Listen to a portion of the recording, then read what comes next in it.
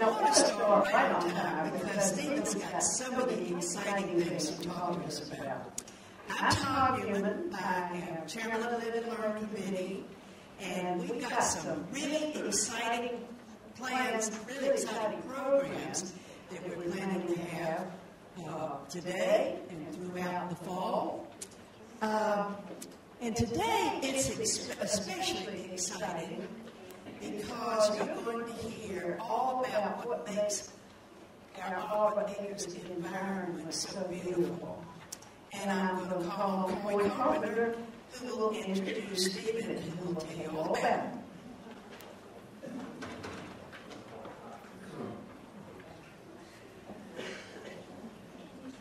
Your Live and Learn Committee is pleased and blessed to bring you more about home. Stephen Dunn, who moved to Arbor Acres in 2010 with his partner Local Towers to occupy one of the very first cluster homes built at Arbor Acres at the end of the Royal Court. Today, the home is known for its art-filled interior and its spectacular garden. Stephen came not only as a resident, but as a staff member in what is now the Building and Landscaping Arts Department, where he helped incoming residents design and decorate their homes and supervise our total landscaping, which looked a lot better then than it does now. As a resident, Stephen has been involved in the Hills on Wheels, the Charleston Fest, as well as serving on the Appearance and Art Committee. He currently serves as the chair of the Art Committee and teaches art classes twice a week. Stephen once told me that as a child, he would get down on the floor and draw and paint while his mother worked at a sculpture. Much later, he studied painting and sculpture at East Carolina University, and has had his work shown in 19 one-man and group art shows. In 2000, he became an exhibiting member of Piedmont Craftsmen.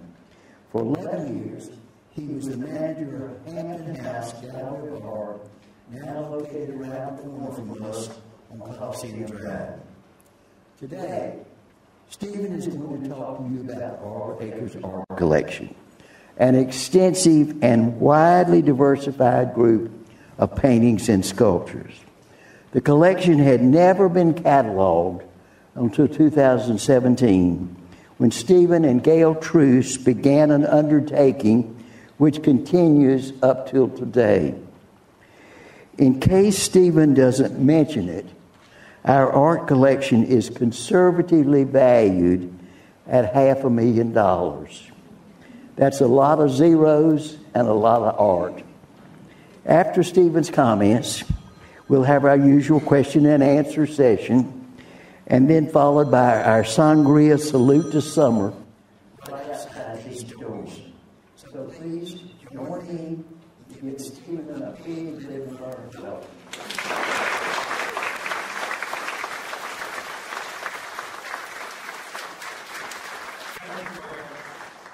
Thank you, everybody, for being here. My goodness, we should have started the mission today with the Bible Art. I want to get one thing out of the way. I want to thank all of you for concerned for those. And the next thing I want to get out of the way is to thank John Burkhart for his hard work when helping to make the visuals and the sound today as perfectly as possible.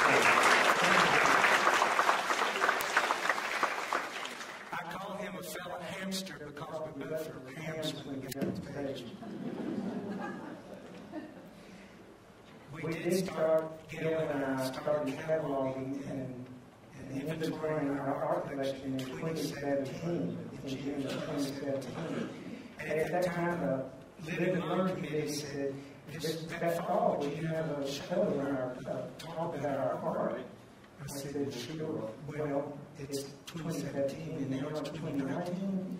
So we finally had this talk. That's how much time it took. Gail spent 32 hours of time with me, and I spent over 130 hours on this project. So that is as of today.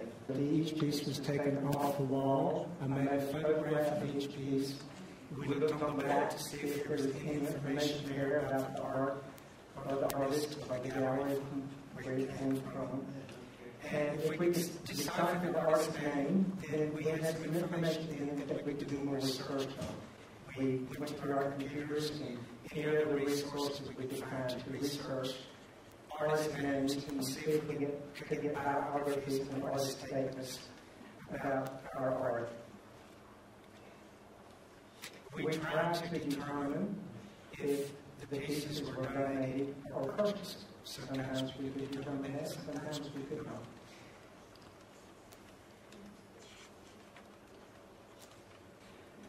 The collection has been compiled in notebooks. There are actually 5 books now, and I made this picture, I was going to get to 4. The books are by building locations. If you have a piece of art in your hallway and you go to the right book, you can find it in one of these books. There's a page for every piece of art in the book, showing the title of the piece, the artist's name, the medium, the location, the method of acquisition, if known, and any comments that we might have. There are 2 separate volumes having the artist's biographies in them, and if there's information, then it's indicated there that in those books. With such a large collection, we have over 300 pieces of art that are good art, not junk. And actually, our value is over $600,000. So, having so many pieces, there's no way we can talk about it all today. So I'm just going to highlight a few pieces of different styles and mediums and talk about some of these things. We're going to start at the front door. I bet most of you have seen this. These are ceramic birds flying around there at our entrance. This is by Kathy Giffney. These ceramic birds are various colors, and we have this rather lopsided vase at the bottom with the peacock on it too. It's a nice whimsical welcome as you come in the front door, I think. It sort of sets a happy tone for Arbor Acres. This is by Kathy Giffney. Kathy lives in Chapel Hill on a horse farm. She's an exhibiting member of Piedmont Craftsmen, and she has a long list of shows and exhibitions throughout the United States that you can read about in our catalogs.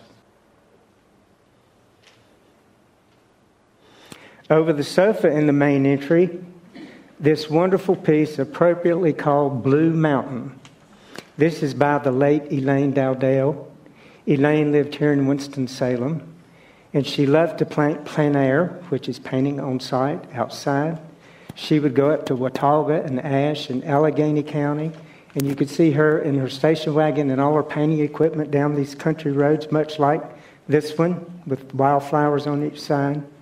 And this is very typical of things she liked to paint. She grew up along the Hudson River and had a love of the mountains and was also a gardener. Outside of Andrew's office in the hallway is this wonderful photographic piece by our own Robert Merritt. And this is the great blue heron of Arbor Acres, appropriately named. Shows this statuesque bird in its stillness reflected in the ripples of the lake there. Thank you, Robert, for that donation.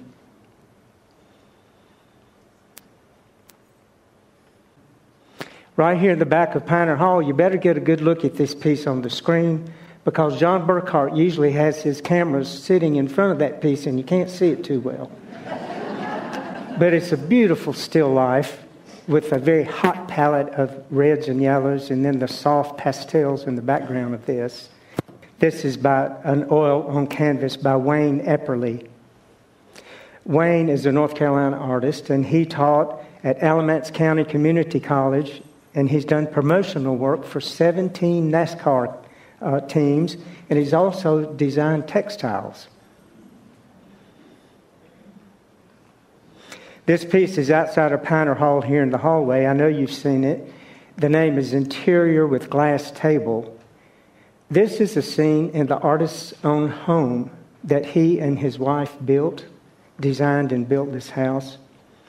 I think it's a marvelous painting showing great control with all that architectural work going on, and then all the shadows and all the interesting furniture. It's just an amazing piece to have painted and put all those elements together in such a masterful way.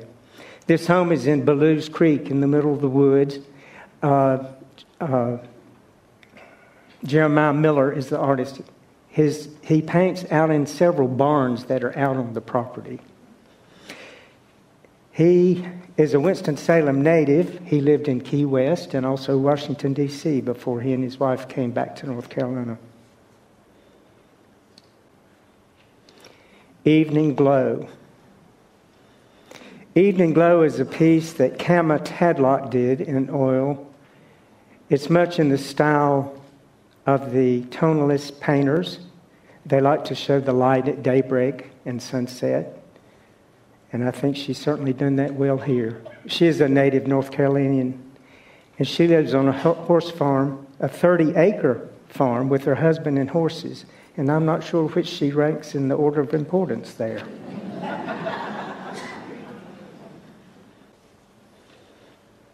Outside in the hallway, night passage under waterfall. You see the waterfall on the right and the people here. This was donated to us by Corey Carpenter in memory of his mother. This is very typical of Stephen White's work. These are on wood substrates. He works in acrylic mediums. There's a lot of embossed areas. You see raised areas on the canvas, and those are created with various acrylic mediums. And then almost always he gold leafs his work. An interesting thing about Stephen White, his female figures are inspired by a model that he discovered early in his painting career. And I just bet there's a story there that we don't know.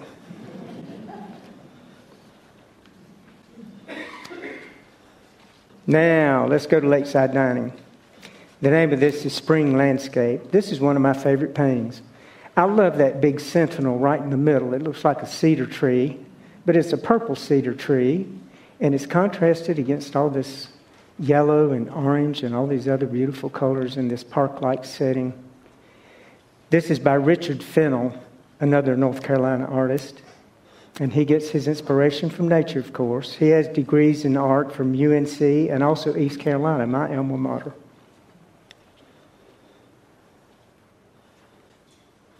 Another piece by one of our own artists, Thorny Worley.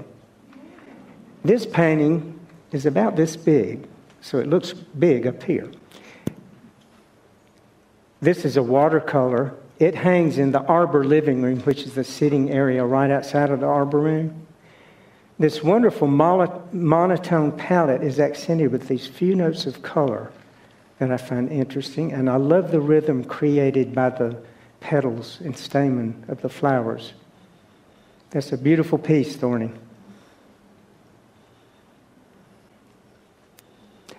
Don't you almost think you're looking at a Cézanne? And the name of this piece is Homage to Cézanne. It is by the late Gene Heggie. Gene was a native of Louisville, North Carolina, which is just a few miles west of here. And Gene was an avid gardener and an antique dealer as well, and painted quite a wonderful painter. Gene and I had a show together back in the 70s at a gallery you may remember called Art Gallery Originals. Here he has certainly used the design elements that are very common in a Cézanne composition.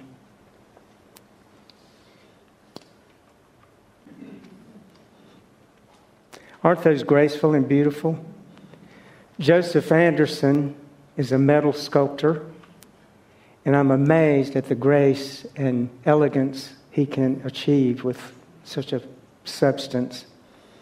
He says he loves to give warmth and grace to what is often considered a cold and industrial material. These hang in the Womble Breezeway on the way to Womble. Joseph and his wife Kathleen live in Stokes County next door. Hanging right between these two sculptures is this wonderful painting called Ladybugs on the Beach. Now, there is a story with this painting, and I'm not going to tell you today. You're going to have to look it up in the books.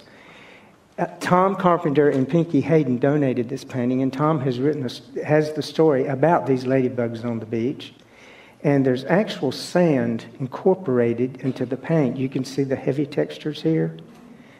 And I just love the orange contrasted. You can't see the color well with the aqua colors in the prints left by the birds. But in person, it's much more beautiful than my photography did. Captured it here. This is a collage. Collage is of many elements by Elizabeth Davis. You find leaves in this. You find corrugated cardboard and other elements are used in this creation. To me, it has almost an altar aspect here, or a royal sort of setting.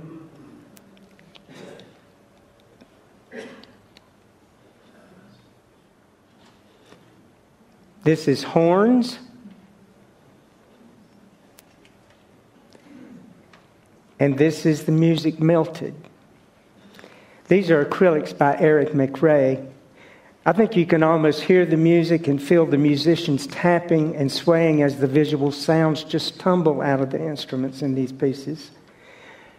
Eric's a native of Washington, D.C., and he moved to Raleigh in 1987, and he's been featured in Business News, Our State Magazine, and Southern Living.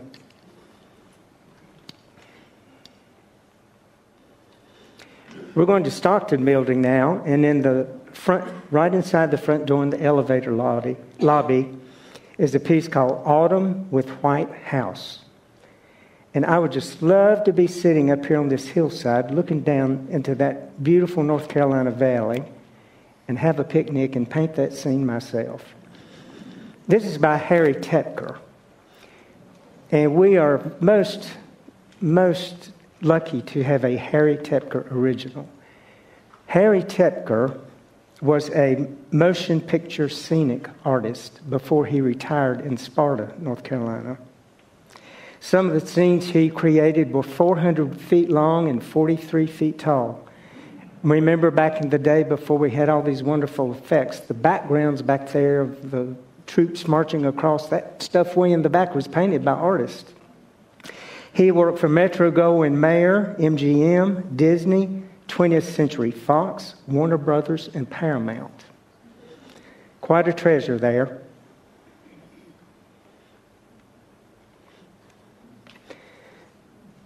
One of my favorite watercolors, A Day in the Life of a Tree. Beautiful, beautiful light. It's either morning or evening. Very quiet, winter or fall, bare trees, maybe snow on the ground. Such a beautifully handled piece of watercolor work. And this is by a man who rides motorcycles and loves to hunt and fish. And he teaches watercolor classes nationally and internationally. Sterling Edwards. Sterling was born in Kansas City, and he moved to North Carolina in 1973. And Sterling is still teaching presently around the country. That picture is that is in Stockton Building. I'm sorry I did not write down the floor. I believe it's on second floor.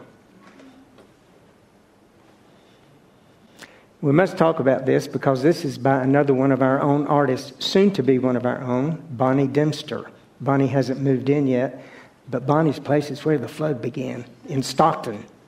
You've heard about that. And this piece hangs on her hallway. As luck would have it, as you get out of the elevator on 4th floor Stockton, there it is, right in front of you. Beautiful, interesting watercolor of amaryllis with bamboo. Interesting patterns of shadows and shapes. A wonderful weaving in and out of these shapes and colors in this piece. Bonnie's a real master at that. And Bonnie says, I just love to paint. Revelations. Who would have known? This is by an artist named Terry Therian. Terry's the daughter of a master stone carver and she grew up in Belgium. You can almost feel some stone in that piece, I think. She now lives in Charlotte, North Carolina, and here's what she says. I attempt to find balance through colorful shapes and lines that leap off the canvas and intertwine with each other in a playful way. I want to intrigue the viewers and invite them to discover the little surprises that I embed in my work. And I think she does have surprises here and there. She has some large shapes, but then she has all these little interesting remarks around the piece. Big shapes, big lines, lots of movement. Beautiful palette. Here's another beautiful palette. I apologize for the yucky photograph with the glare on it. Neutral background, neutral floor space there, but look at that beautiful orange and aqua. What a master at handling juxtaposition of neutral and bright there. This is called Oranges in a Bowl, appropriately enough. An oil on canvas by Richard Oversmith. Richard is a native North Carolinian. He studied art in Michigan and at the Royal College of Art in London. You can read more about him in our catalog too. That is in Corpening on the 3rd floor. I'm sorry if I'm blocking some of you maybe. As you go into near Tomlinson Wellness Center on 3rd floor Corpening, at the end of the hall is this piece, Gran Via. It's by Alberto Ortega. Wonderful city street scene. The sunlight behind the buildings. It's either early morning or late evening. The lights in the cars are on. So you can imagine people coming to work or going home. Nice mood in this. And it's kind of fun at the end of that hallway to have something you keep looking down and keep going. Alberto has a Master of Fine Arts that he got in Sevilla, Spain, and he now lives in Raleigh, North Carolina. You'll notice with our collection, we have tried to stick with North Carolina artists. We want to support our own, and we certainly have a state full of great artists and craftsmen. Winter Shadows by Kevin Beck. Beautiful winter scene. These nice cerulean blue shadows lead your eye into the painting. And then there's a nice warm tone about the trees and shrubbery contrasted to all the cool. Kevin was born in Ohio, and he now lives in Boone, North Carolina. And he likes to work plein air, which is outside, and then he comes to the studio and works from his plein air studies. This is one of 8 in a collection of 8 pieces. These are ceramic. These are by Vicki Grant. They're located in the rotunda at the Tomlinson Wellness Center. They're clay. You notice in the clay, Vicki etches marks of all sorts and patterns. She incorporates beads and other objects in her works, like feathers and geodes and crystals. And they're almost talisman-like and little charms, but they're quite beautiful. Each one is unique and different, and you must study those at some point if you haven't seen them. Vicki has a master's degree in architecture from the University of Maryland.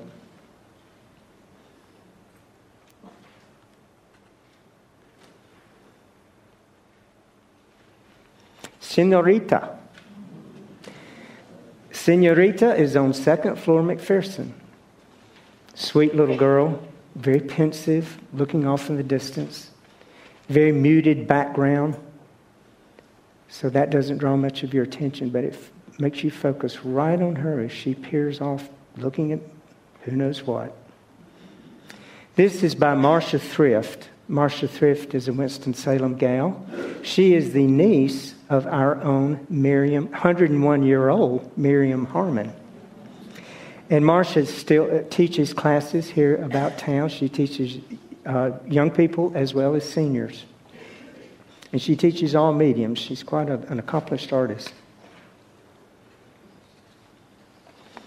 Another one of our own, Norm Peterson. I don't know if Norm's here today. Well, Norm, I'm going to tell him the name of this piece. He reluctantly told me the name of this piece is burlesque. And I'm going to tell you why. Because there's this seductive leg right there coming out of the painting. Yeah, that seductive orange leg. Norm works in basic, very geometric shapes, contrasted with some organic shapes. He says he never mixes colors. He uses colors right out of the tube. So you get this nice, strong, colorful aspect about his work. And these strong compositions that have great movement about the piece. Norm donated that to us, and that hangs in 4th floor elevator lobby. And I coaxed him into donating it.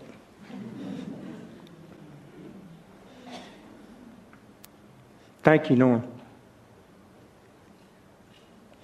As you enter Asbury Place in the main living room lobby, on your left, is this untitled piece by Jane Filer. Jane describes her work as creating fantastic stories. Well, I'll say that is fantastic. There's a lot to read about her in our catalog. She makes all this up, and it's very typical of her work. And when you look at these pieces, you will find all sorts of little details, people, animals, a vase on a wall, flags, all sorts of whimsy. So you can make up your own story about this one. It's in the main entry of Asbury Place on the left as you walk in the front door. Across from the dining room in Asbury Place is this very typical small town North Carolina, and I just bet you it's down east because the artist, Kyle Highsmith, is from Greenville, North Carolina. And this looks like a little town down east. You see the truck on the left with the hay bales, the water tower in the back, and I can't quite make out I've never been able to figure out what that says. The little small town stores, people visiting on the street, and look at the old Texaco sign there. Very charming. Kyle was born in Greenville, North Carolina.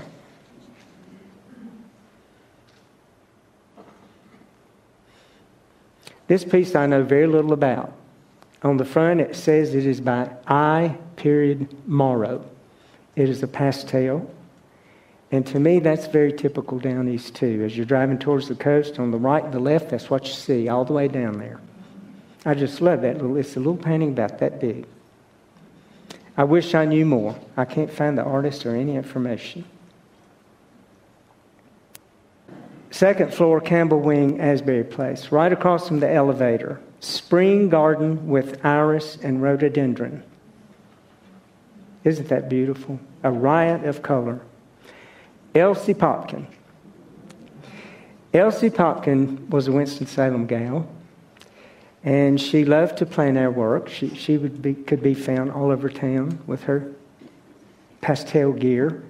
Many times in Ranolda Gardens. I don't think this is Ranolda Gardens. It doesn't look like it to me. But she was quite a character, and you have to read about her. She was very politically active and quite an outspoken lady. Very colorful, charming lady. An untitled acrylic by Linda Ruth Dickinson. One might think, well, I could do that. It's just stripes painted up and down on a piece of canvas.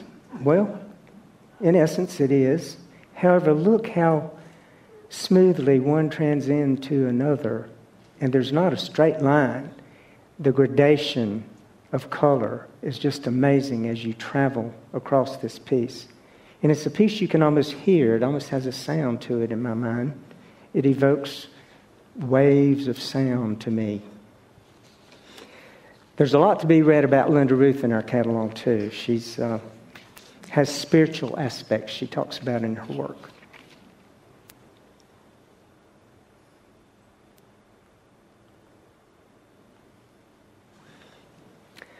Conversation number 42. This is in the Arts and Crafts room on 2nd floor, Asbury Place. This medium is paper coated with gesso. Gesso is a plaster-like medium that's used as a substrate in many works of art. And then it's charcoal and Conti. Conti is a very hard, almost crayon-like, chalk-like medium too that this is done with. Very loosely rendered in places and very tight in others, but just enough that you can read that these two people are very engrossed in some passage in that book. I just love the expressions. You can just get right into that piece and make up your own story about this. This is by Pat Cook, an artist from Waynesboro, Virginia. And we learned about Pat from Doris Ann Miller, who was from Waynesboro, Virginia. And Doris Ann and her husband, Robert, lived here at Arbor Acres. And this is a painting by Doris Ann of her own studio in Waynesboro, Virginia. And it's a very honest, naive rendering. I just love this piece. It's very warm, of Doris Ann's studio. And the name is Artist Studio.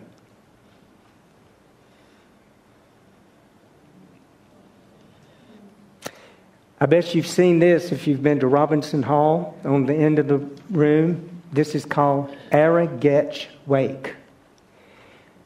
Beautiful, sensitively painted, very subtle coloring in this. One might even say the light's coming down from heaven. This is by Larry Gray, and it certainly has a mood, doesn't it? I always smile when I see this piece, and appropriately so. The name of this is Happy Valley. And doesn't that make you happy? All those trailers on that hillside. That is simple joy, if there ever was. By Kyle Highsmith.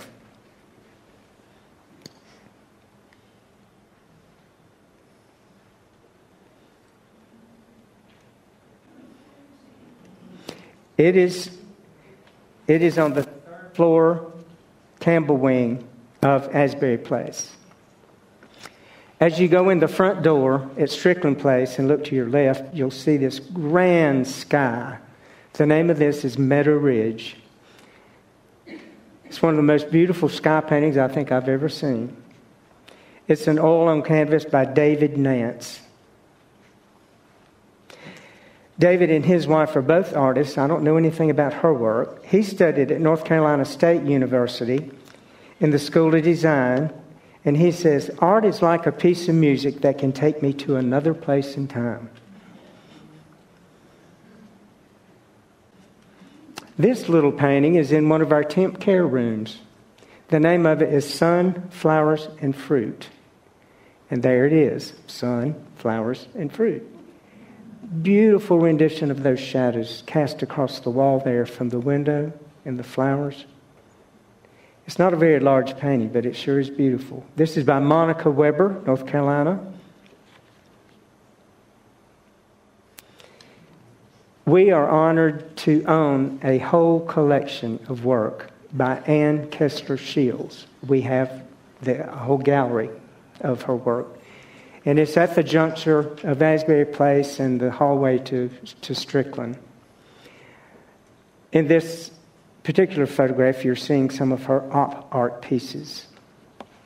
Her family donated to us over 30 pieces of art of various mediums. Anne was born and lived in Winston-Salem, and she had a long and interesting career as an artist. And she developed many ideas in various mediums, including 3- and 2-dimensional. She did portraits, she did op art, and she also created pieces from photocopy material. There's a very poignant group of images that are about the terrorist attack on 9/11 that are quite moving in this gallery.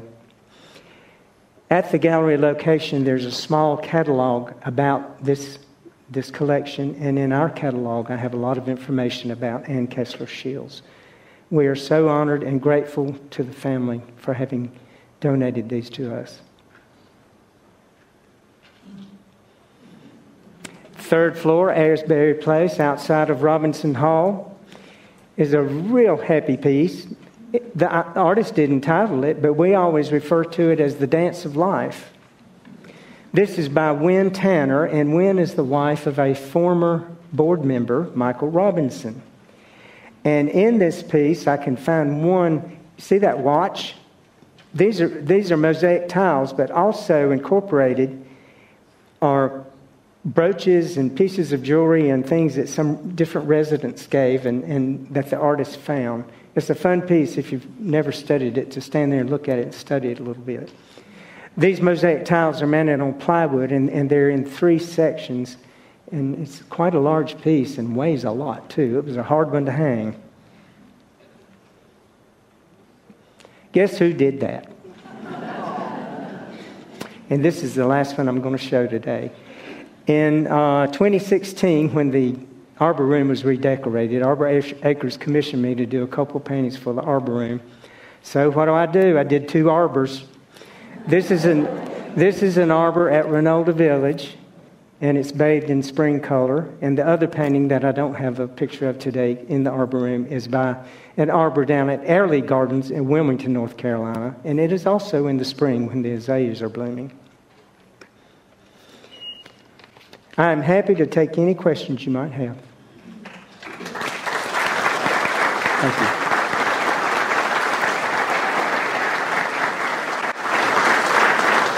What a beautiful, beautiful trip through memory lane for us.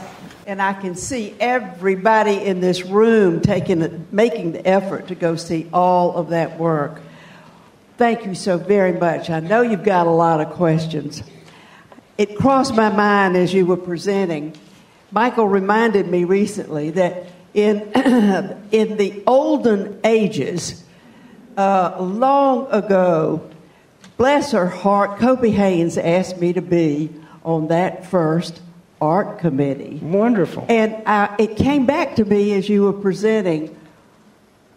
I didn't realize how many generations would get to enjoy all that. Was that the very beginning? I believe it was. Yeah. It would have been. And we have several pieces that were donated by Kopi and Gordon, too. Of course. Yeah. Wonderful. Yeah. Questions? I'd like to ask the question, to do a self-guided tour, it'd be very helpful to have a list of where all these are located. Either, added to this wonderful handout or at least some kind of list that we could look at so we could go find them. I think maybe in the future, there will be some sort of brochure made with that. These books are by location. All the work in the books, all the work is in there by location as of today. We have a dream at Live and Learn that would be a great thing to do. Yes. Where are the books? Where are the books located? Where are the books? Well, I've been told the books are going to be kept under lock and key. However, because this has been quite an undertaking. However, I've been told also that there will be an effort made to digitize this information so that it would be more easily available.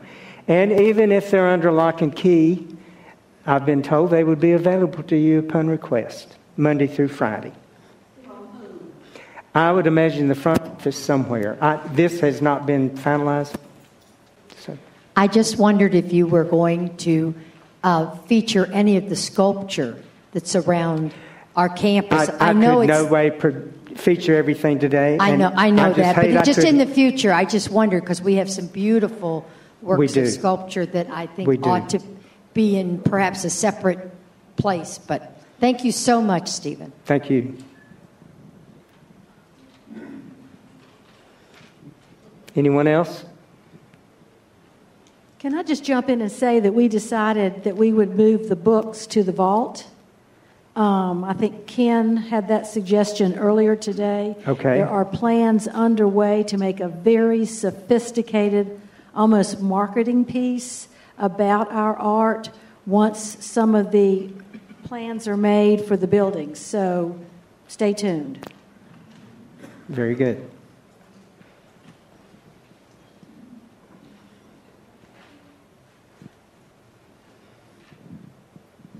Is the little piece in the back hall of Asbury, the dog the hound dog hanging out the window and the wind is blowing his ears. It's in the catalog, yes. It's my favorite thing. Oh, yes. Isn't that a whimsy and a wonderful piece?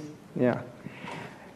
In the back of Asbury Place is an old truck door, a car door. It's a metal wall sculpture. It's actually a door, but hanging out the door is a dog in metal. As dogs do.